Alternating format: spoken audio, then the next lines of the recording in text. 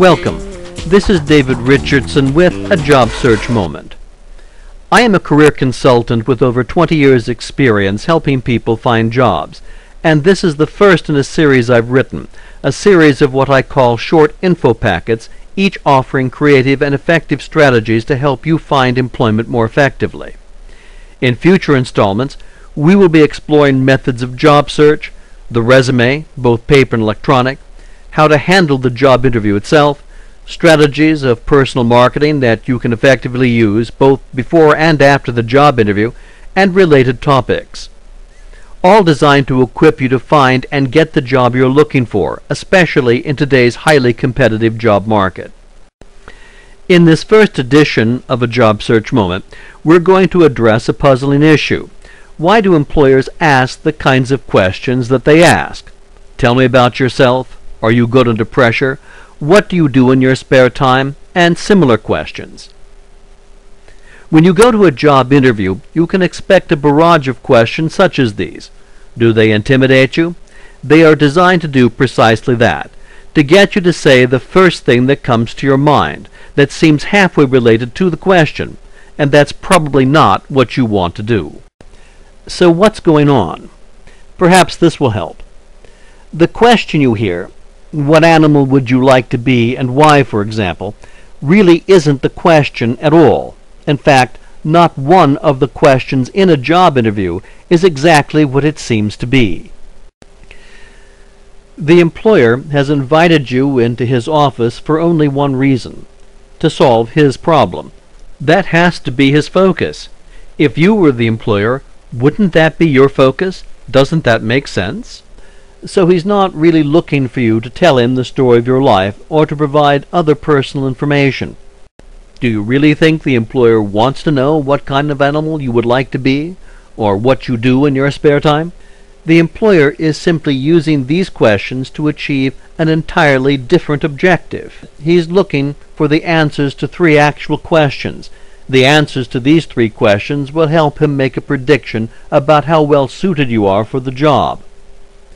He probably won't ask these questions directly because he already knows what you'll say in answer to them. But he'll ask other questions, such as, tell me about yourself, or why did you apply to our company, in order to answer the 3 questions he's really interested in. They're just that important. What are these 3 questions? They're simple to state. The first one, can you do the job? This has to do with your skills. In other words, do you have the training and experience required to fill the job opening that the employer needs filled? The second question, 2, do you want to do the job? This isn't about skills, it's about motivation. Just because you're able to do something doesn't mean you actually want to do it.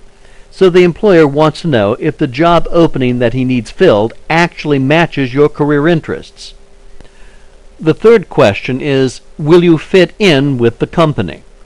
This is about good worker traits, like teamwork, your ability to accept supervision, your problem-solving skills, and related social skills that are required to create a smooth-running system for the production of goods or for the delivery of services. If asked directly, you'd say yes to each of these questions. That's predictable. You want the job, after all, and employers know this. So they will take the answers that you actually give to the interview questions that they ask and use these to construct answers for the 3 questions they really want to know about. Sound complicated? Well, it is. Hiring people is complicated, and successful job seekers know it, so they approach the interview from the employer's point of view. Each answer they give is designed to respond effectively to the employer's real questions. Can you do the job? Do you want to do the job? And will you fit in with the company? If you don't answer these 3 questions in each answer you give to the employer's interview questions, then you're missing the job-winning targets you need to hit.